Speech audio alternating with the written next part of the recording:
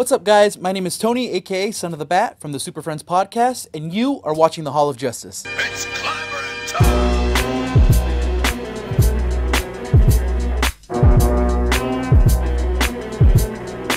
That could blow up the...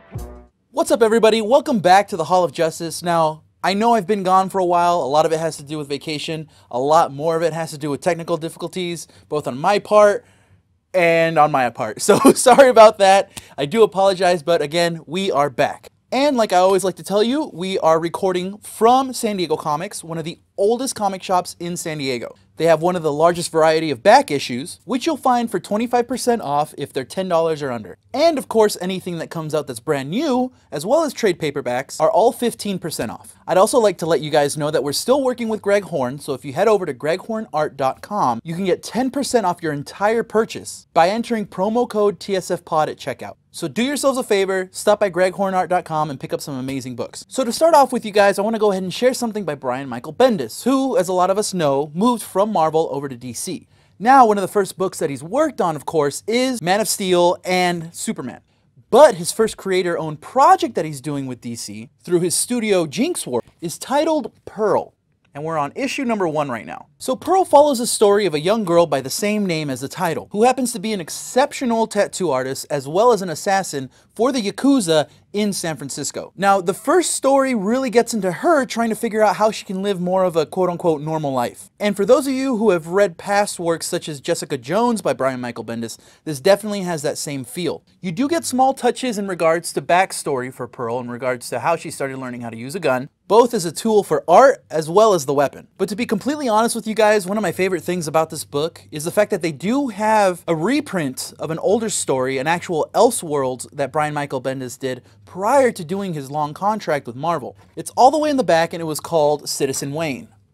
Now, of course, that's based off the movie Citizen Kane, and the story runs basically the same way the movie does. So again, with this being Brian Michael Bendis' first creator-owned project, it was pretty fitting to have his first project with DC as a reprint in the back of the book. And again, that is Pearl issue number 1 by DC Comics. So next up for DC, I wanted to go ahead and share Batman issue 53 by DC Comics. Now this actually completes a storyline called Cold Days, of course by Tom King, who's been on Batman for a while. From the beginning of this story, which was about 2 issues ago, it's had a real feel of 12 Angry Men, mainly due to the fact that you have Bruce Wayne as a juror for a trial against Mr. Freeze. The ending to this seemed pretty fitting and got to the point fairly quickly. But one of the best things that I loved about the end is the fact that through all the pain that Batman has suffered in regards to not actually following through with the wedding because of Catwoman's absence, Batman does decide to shed the costume he's been using for the last year or so, allowing him to return to a more classic look, which I really like. So guys, I highly recommend this book, especially since it does finish off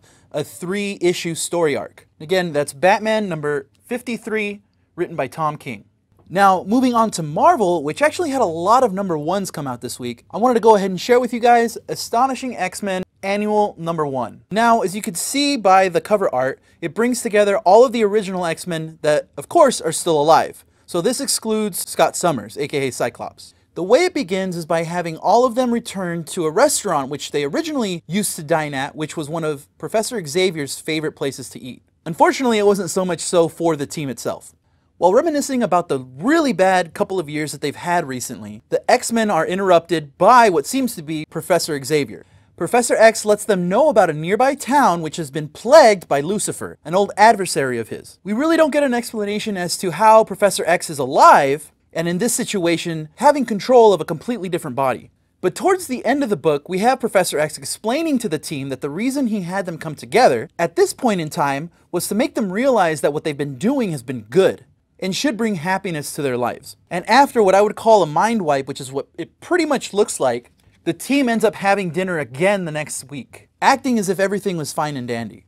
It's a good read, and it's really nice to see all of the characters, except for one, back together again. So again, I do recommend it. It is Astonishing X-Men Annual number 1. Now, continuing on with the X-Men, we have the title Extermination, issue number 1, coming out this week. Now, as the title may hint, some people do die, and it happens right here in the first issue. We're first introduced to Scott Summers, the younger Scott Summers, going on a date with Bloodstorm. Unfortunately, that date does get interrupted by Ahab, the person responsible for giving Rachel Summers her tattoos in the future. Like I said, there's a few characters that get killed off immediately in this book, and I don't want to get into it because I do want you to read it. But with death also comes new life in a sense, with a character being introduced at the end of the book. I wouldn't so much say an introduction as much as a reimagining or possibly a different version of a character a lot of us know and love. So for this being a mini-series and setting us up to basically put the original X-Men back in their timeline, which is what we've been told might happen, I really do suggest reading this book. Again, that's Extermination #1. Next up, we have another annual with Cable and Deadpool annual #1. Now, like most Deadpool stories, if not all Deadpool stories, things do get kooky right off the bat. We come across Deadpool being told by someone who comes from the future that he needs to save his mother before he ends up not being born. Which again, like I said, it already starts off pretty kooky. Now, of course, with anything regarding time travel, we do have Cable in the mix. And what we come to find out is that the person that he's hunting down to save his mother isn't actually his mom, and that the person that sent him to save his mother has an unhealthy fascination with her. Now, of course, fortunately, through it all, Deadpool and Cable do save the day. And like most Deadpool books, one of the most fun things about it is the fact that he breaks the fourth wall multiple times throughout it. Make sure you pick up Cable and Deadpool annual issue #1. Again, this week we are hit by another issue #1 with the first issue of Edge of Spider-Geddon. So just to tell you guys right off the bat, I'm not very well versed in the whole Spider-Verse itself. I know about the different Spider-Women, including Spider-Gwen, as well as Spider-Man Noir and a couple of others. However, I'm not too sure if this is a brand new character, but he goes by Spider-Punk. And his world is one run by, of course, Anarchy. Now, one of the cool things that I really liked about this book is the fact that we run into a different version of Kang the Conqueror. This one from this reality's future, coming into the past, and trying to capitalize on Spider-Punk's legacy. One of my absolutely favorite parts about this book is we do see a punk version of the Incredible Hulk. And towards the end, we do see an alternate reality Spider-Woman show up and let Spider-Punk know that she needs his assistance in saving the entire Spider-Verse. If you've been enjoying any of the Spider-Verse connected books, you'll definitely enjoy this. And just a heads up, all of the issues for Spider-Geddon connect to the Superior Octopus. So again, that's Edge of Spider-Geddon issue #1. Next up from Marvel, and in the Star Wars universe, we have Star Wars Bechett issue #1. So for those of you who watched and enjoyed the Han Solo film, you're definitely going to love this. And you'll remember that Woody Harrelson was the one who played the character Beckett. The interesting thing about this book is that it starts off with 3 chapters in one book. And they all blend very well in regards to showing Beckett's escapades as a bandit. Now, I'm not very well versed in the Han Solo film, however, I do realize that there are some characters in this book that also showed up in the film. You basically get a feel of what Beckett does with his crew. And when you're reading it with Woody Harrelson's voice in mind, it's actually a pretty good read. So again, guys, that's Beckett #1 by Marvel. The next book I want to go ahead and share with you guys is one that a lot of people have been excited about, and it's on issue 2. And of course, I'm talking about Infinity Wars #2. So before I get started with what's in this book, I want to also let you guys know that each shop got about 1 in 7, I wouldn't call it variants, but completely different covers for issue #2. This one, of course, shows us Requiem with her mask. And as you can see from the picture that I just posted here, we also have a version with the mask off. It's unsolicited as a variant, and in general, unsolicited altogether. So if you go to your local comic shop and you do find that version, definitely pick it up. Now, for those of you who read issue 1, and for those who haven't, this might be a spoiler, we do get a look at what seemed to be Gamora killing Star-Lord. However, with Doctor Strange having the Time Stone, we realize that completely changes immediately. However, as much as it looks like this new Infinity Watch that Doctor Strange has put together is actually doing their job, Gamora, while using the Reality Stone, changes the actual outcome in the end. And it gets really brutal. I'm not going to share anything inside the pages. It's a really, really good read. This is probably like the most brutal issue thus far. Of course, we only have 2, plus Prime if you include that one. One of the crazy things about this as well is that Gamora does finally come in contact with her old self, which was stuck in the Soul Gem.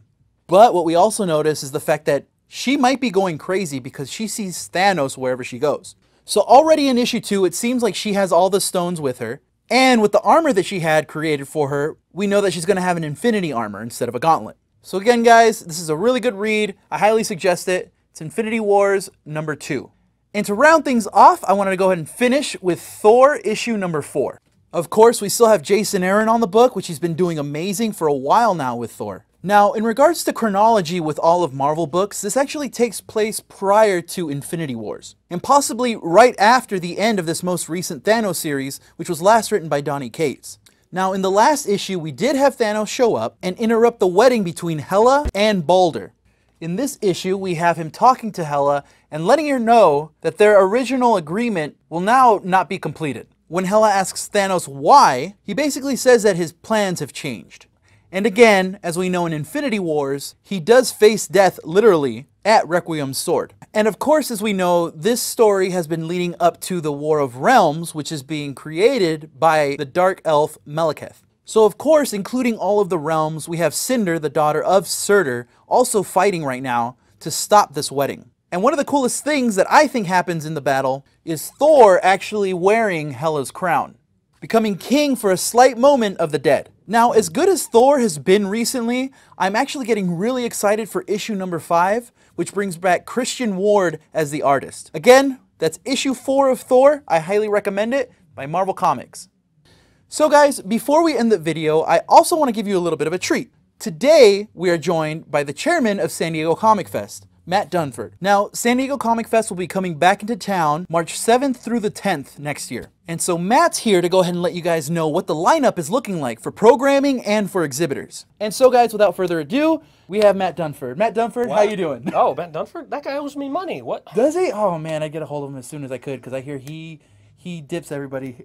Yeah, he's completely unreliable. Don't trust him. He is not a kind of guy you want to deal with if you're doing any comic books or cartoons or any of that nerdy stuff like this. So don't let him around a store like this. However, you are the chairman of San Diego Comic Fest. Yes, I am the chairman of San Diego Comic Fest, going into my 3rd year as chairman and approaching the 7th year of the convention, and Right. I'm really looking forward to things. So we're going to be back again. Yes. On March 7th through the 10th. We're going back to a 4-day show this time, and we got some really, really big things planned for it this time. So what do we have looking forward to? Because I know this is something that you're working on throughout the whole year up until the day of the show. So what do we have looking forward to? Who are some names that you can kind of drop right now? And what should people really expect to see when they get there? Okay, so last year we got labeled America's Best Small Convention, which I was not prepared for, but this year I'm going to try to do us one better because I kind of took offense to that.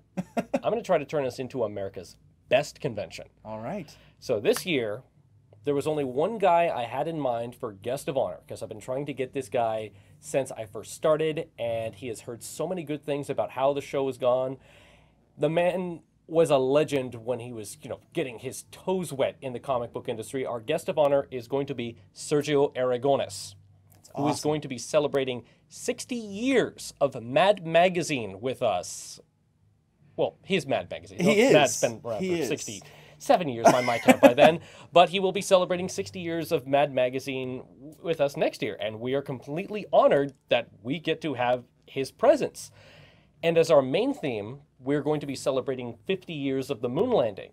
Awesome. And oddly enough, Sergio's first comic, when he was at Mad Magazine back in 1959, was a parody of a moon landing 10 years before it would happen. So, oh my goodness. yeah. Sergio was so far ahead of the game by then. Yeah, obviously. That's amazing. So what's the date for next year? I know we got a little while till it's out, but let everyone know when they should be in San Diego. Be in San Diego from the 7th through the 10th.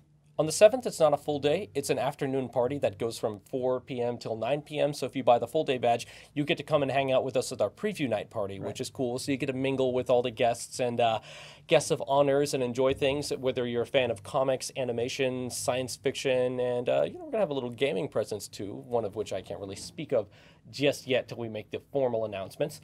But we do have a lot of other great themes going up, so I try not to throw much of my own fanboyism in, but this year I couldn't help myself. I try to suit what's best for the convention, but this year it's one that's near and dear to me. We are celebrating 25 years of Spider-Man the Animated Series, ever since it debuted on November 19th, 1994. And anyone who knows me knows that it is my all-time favorite cartoon. So series editor, show producer, and main writer John Semper will be joining us for this festivities.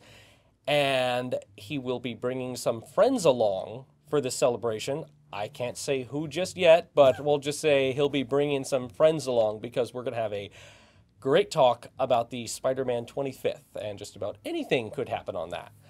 Another guest that we are so happy to have on board is acclaimed writer James Robinson, who will be celebrating 25 years of Starman, which for me, I consider Starman to be the best comic of the 90s, and I know someone's going to fight me over that. Someone's going to say, what about Hellboy? We'll find out in the comments. Yeah, we'll find out in the comments here. So again, guys, that is going to be next year, March. Again, what dates? 7th through the 10th. 7th through the 10th. So if you're planning on coming to San Diego, please go to SanDiegoComicFest.com, correct? SDComicFest.org. SDComicFest.org. We're not commercial. We're a 501c3 nonprofit. There we go. We're not in this for the money. Not at all. It's all for the fans. It's all for the people who love comic books and the culture itself. So go check them out. If you guys are looking to be here for all 4 days, definitely get your passes. You guys are still looking for exhibitors? We are still looking for exhibitors, still looking for Artist Alley. We've expanded our presence for that. And come on in. I believe Artist Alley tables are only $25 if you're a budding young artist or a budding old artist, budding middle-aged artist, whatever. As long as you're budding, you're happy to have you on board. And an artist. And an artist. So guys, again, you heard it here. Go check them out. San Diego Comic Fest is going to be taking place again here in San Diego. Probably one of the best cities to have a convention at, of course. March 7th through the 10th. It's clever and tough.